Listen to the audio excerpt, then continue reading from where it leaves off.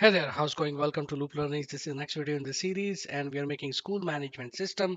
If you're new to my channel, welcome, and if you're returning, welcome back. In this video, I'm going to demonstrate how to create a fee receipt. For example, a school administrator or someone in the school has collected fee from the student or student's parents, and as an invoice or some sort of proof that we have collected the fee, we will submit we will actually be able to print out this receipt and hand it over to the student for the confirmation of fee collection, and if there is any balance whatsoever. That's what I'm going to demonstrate. If you are interested in that, sure, you can watch along until the end, and I'm sure, I can guarantee you will learn thing or two from these tutorials. If you're new to my channel, welcome, and if you're returning, welcome back. If I said that already, sorry about that. Please subscribe if you haven't, and hit the bell icon so you get notification whenever I upload a new video. All right, let's get started.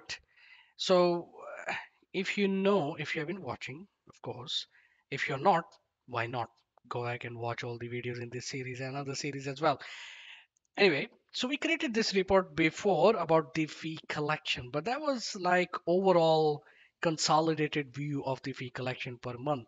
So I thought the receipt should also be printed. So that's what I'm going to demonstrate. Now, two ways. For example, we will use fee collection query, right, which is already created, and it has all the student information, fee related information, etc., etc. So we'll use the existing data that is there and existing query that is there. We use that and we create a report based on that. Now, to create a new report, first of all, I have already demonstrated how to create a report in detail videos.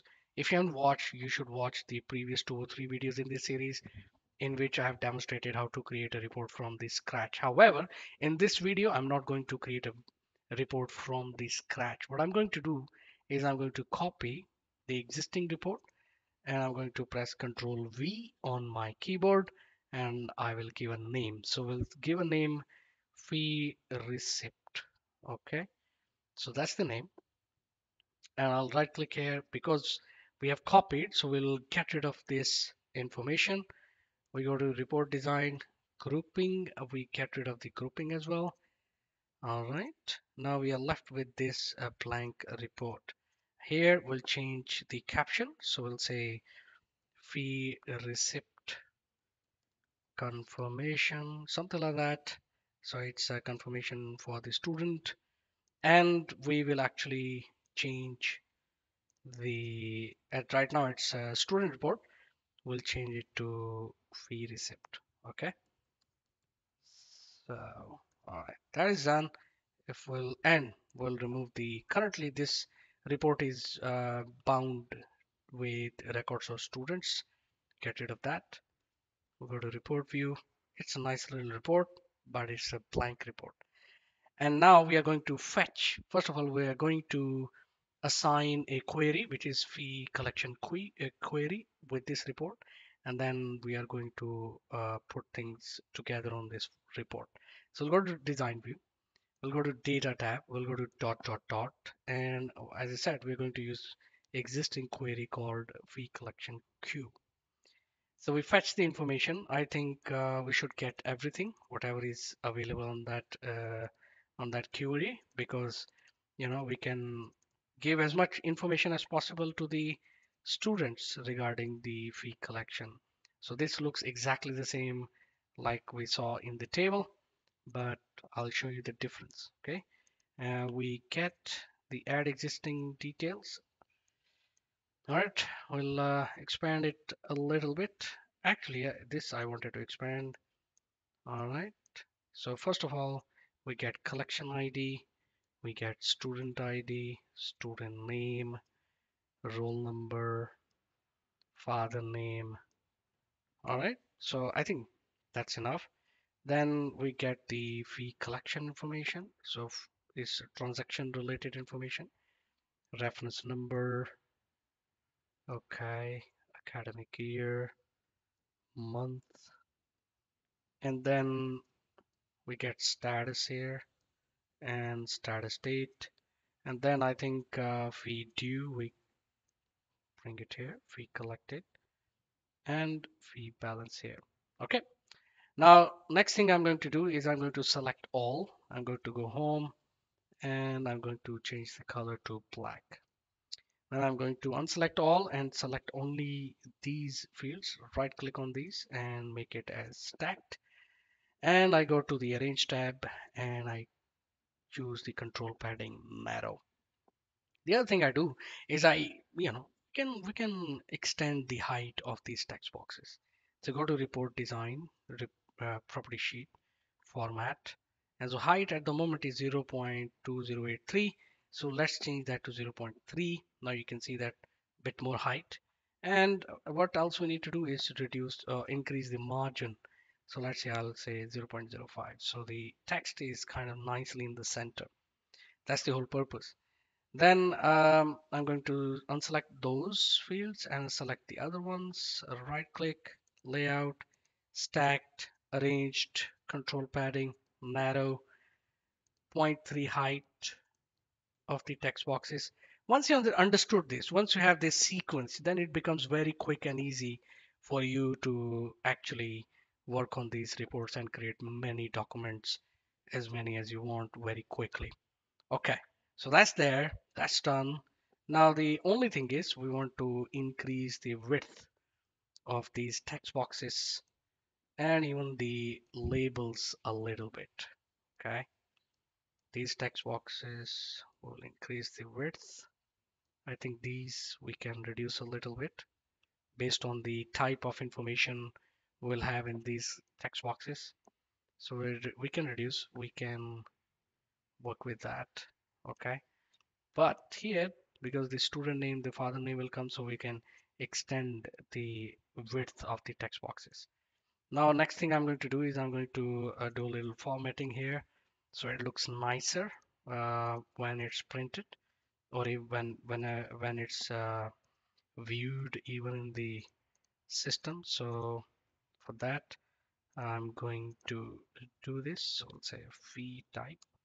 Is it a monthly or you know reference number? Okay, year and month and status date. Okay, so we select these when we get bold.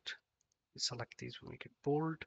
We select all and we change the shape outline to kind of lighter color, right? So it doesn't look bad, but it looks okay. Now let's streamline or kind of beautify this area because this is the key information of um, any fee receipt. So we need to tell what was the fee due, what we have collected, and what's the overall balance. I think the width we can increase from 1 to 2. Oh, that will be too much. 1.7. I think that's enough. And the height, let's change height from 0.2083 to let's say 1. Would that be too much? I don't think so. I think that's fine. So 1 is the height, 1.7 is the width. So let's go ahead and do that. Do the change for others. Here we go. So 1.7 is the width, 1 is height. There you go. So it looks all even sized text boxes. Okay. All right. Now, because this is fee due, so let's change the color to make it maybe red, but not the dark red. Let's make it light red, something like that. Let's, I think this would be better. And then this would be lighter green, perhaps. And this would be, let's make it bluish, the balance. Okay, let's extend the width. All right, that is good. Okay. Okay. Let's do that. All right. Now let's select all. Let's go to home. So let's do a little formatting here as well. Let's change the font size from 11 to perhaps 14 or 15. Can change that to 15. And let's give a little bit of margin. So let's say 0.6. No, that would be too much. 0.4. I think that makes sense.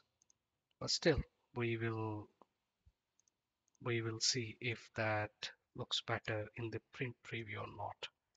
All right, let's go ahead and preview it. There you go. Looks nicer, isn't it? So we have collection ID, student name, roll number, father name, fee type.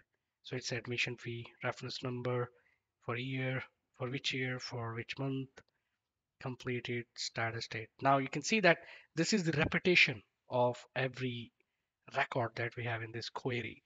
So what we need to do is we need to actually perhaps maybe give a criteria so it only prints the information for a certain collection ID. So we go to the design view and we go here, and what we do is we give a criteria by going to data dot, and here we are in the query. So we say forms, so we'll link that. We'll give a criteria of the collection form, fee collection F exclamation mark collection ID. Okay, so we give that criteria, we close it. Okay, so now we have given the criteria that, hey, open this receipt when the fee is collected, right? And so we have option, or user have option to actually click on a button and get the receipt of the fee collection. So that we will bind with the fee collection F form. So what I'm going to do is I'm going to copy this button and I'm going to paste it, and I will bring it here. And here I will say print uh, receipt, RECIPT. All right, so print receipt. We give a name, PTN print. Okay, we reduce this height, and I go to the event tab behind the button, code builder, and in here I will say to cmd dot open a report, and now it is asking which report. Oh, double quote, and fee receipt is the report name, and we want to view that report as well. So we click here, close it. Let's test it out. So we go to fee F. Let's say we collected this fee 2500, and we say collect payment. It is being partially collected. Yes. Okay. Cannot find the main F. Oh yeah, because we haven't opened it, so that's why. But that's okay. That's not an error, by the way. That means it is actually working. That's why it's giving this information. So let's click on print receipt, and there you go. Right. So 68747, that's the collection ID. Student ID 7 and name 7. It's a monthly fee, correct? It's a monthly fee. 2520 was due. I'll bring it here. 2520 was due. 2500 was collected, and the balance is $20. Okay, so that's what I wanted to demonstrate. Let's test it out with something else as well. Let's say we this time collect fully, collect payment. Okay, and now we will print the receipt. Now you can see that 68748, student ID 18, we collected 2720, and the due was 2720 as well, and the balance is nothing. So this is what I wanted to demonstrate. I hope that you have uh, learned something. If you have, please do let me know. Even if you have not, do let me know as well. Tell me in the comments, and if you like whatever you have seen, smash the like button and hit the bell icon, subscribe to the channel, etc. etc. You know, all the good stuff. Thank you very much for watching, and I will see you in the next one.